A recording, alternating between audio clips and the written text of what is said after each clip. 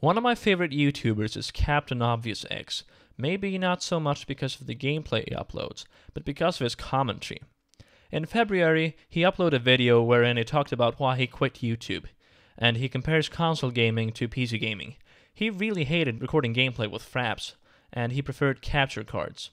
The file would get too big, and he wouldn't remember to record when something actually happened that was worth recording.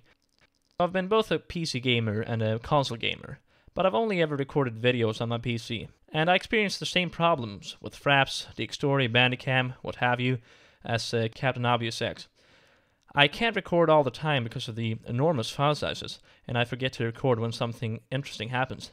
But I think I've figured out a way to have my cake and eat it too. I've slowly started streaming on Twitch. You can check out my channel if you want to, and I've come up with a good compromise.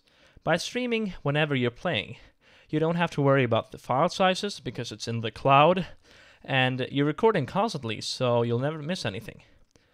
If you set your maximum bitrate high enough, you can get the same quality as with a capture card too.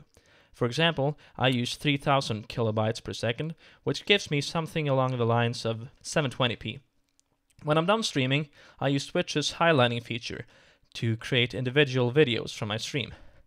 And from Twitch, I can directly upload them to YouTube. So hopefully this video has been fairly instructional and useful. If you have any other ideas, please leave them in the comments. Thanks for listening.